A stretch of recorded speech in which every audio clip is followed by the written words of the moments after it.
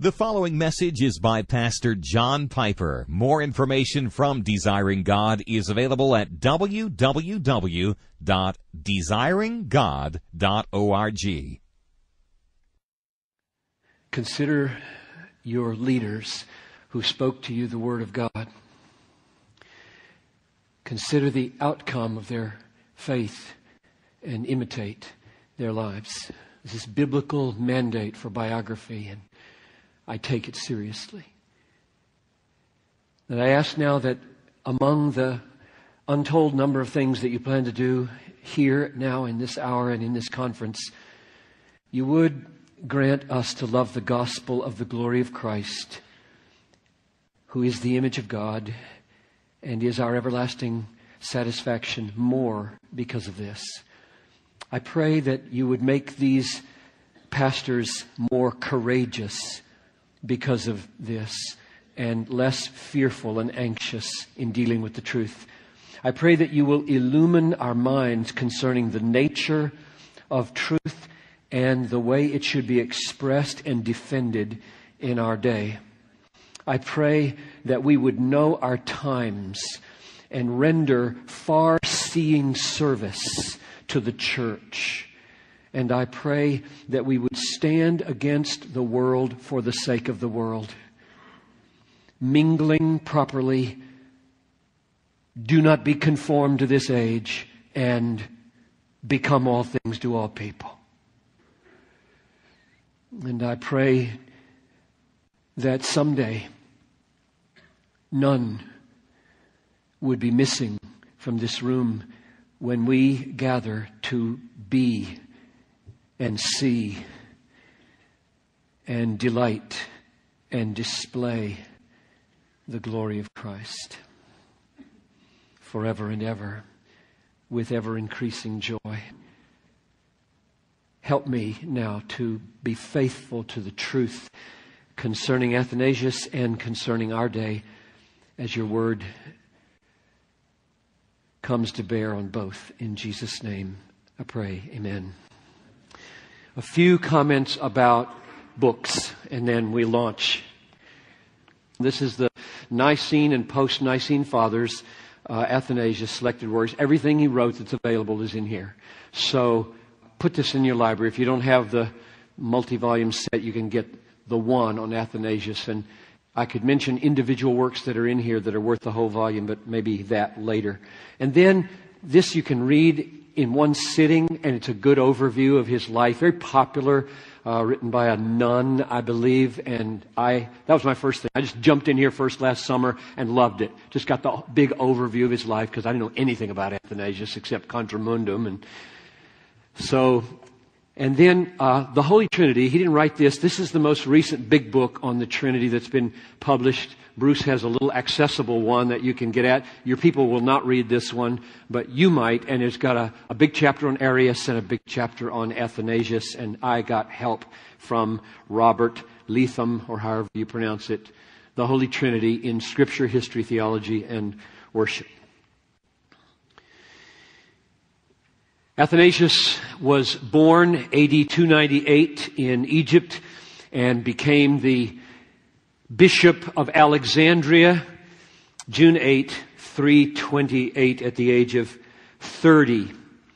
He was viewed by his people as the Bishop of Alexandria his whole life long until he died at the age of 75 in 373. And I say he was viewed that way because he wasn't always there as bishop. He spent 17 years of his 45 years as bishop in exile, because he was banished by imperial forces 5 times from his country, or from his city at least. And nevertheless, all of the alternate bishops that the forces installed were never viewed as rightful bishops by the people.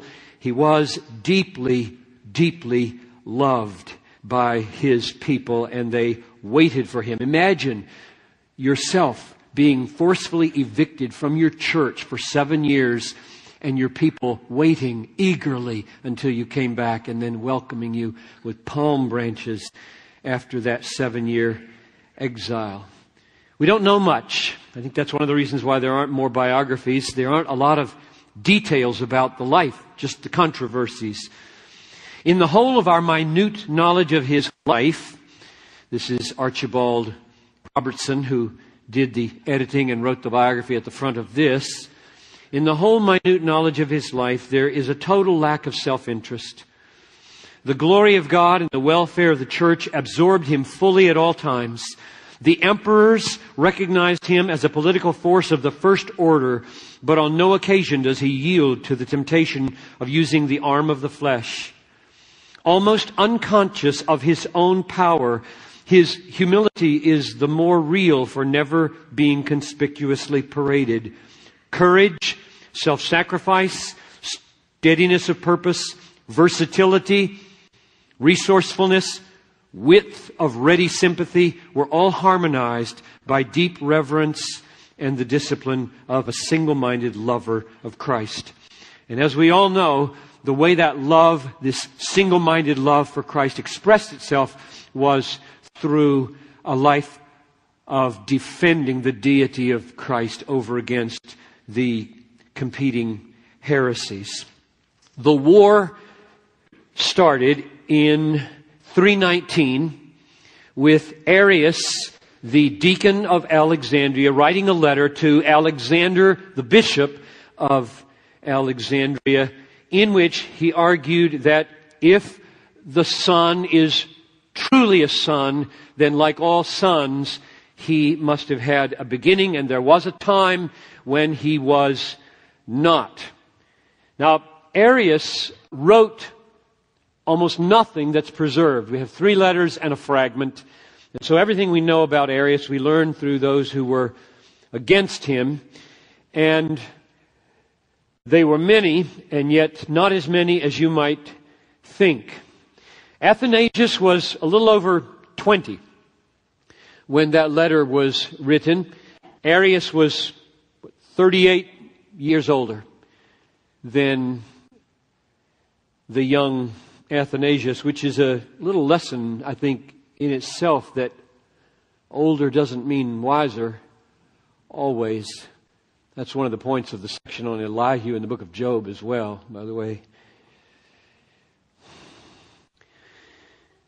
He wrote the deposition by which Arius was put out of his job.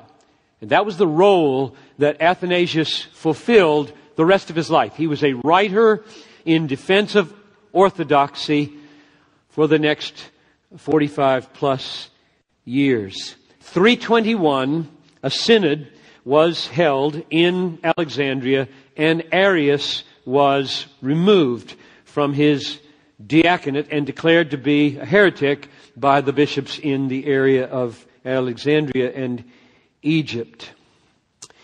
Eusebius of Nicomedia, that's up in Turkey, it's the same as Izmit, Turkey today, picked up the cause of Arius and was the head and center of the Arian cause for the next 40 years in the eastern part of the empire. By eastern, usually the Roman Empire is like the Gauls over towards Spain, and then the center part where Italy is, and then eastern means Turkey and Syria and around that direction.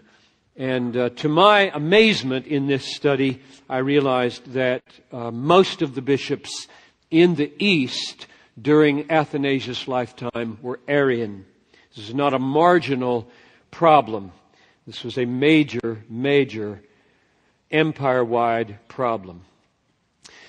Constantine, as you know, saw a sign of the cross in 312, was converted to Christ, and issued the Edict of Milan, by which Christianity was made a legal religion, and became very interested in ecclesiastical affairs, because when the bishops aren't happy, it doesn't make well for the kingdom. And he didn't like this dispute at all, and therefore he called the Council of Nicaea. And that's also up in Turkey near Istanbul. He had an advisor named Hosius, and the Hosius said, do this, we need to get this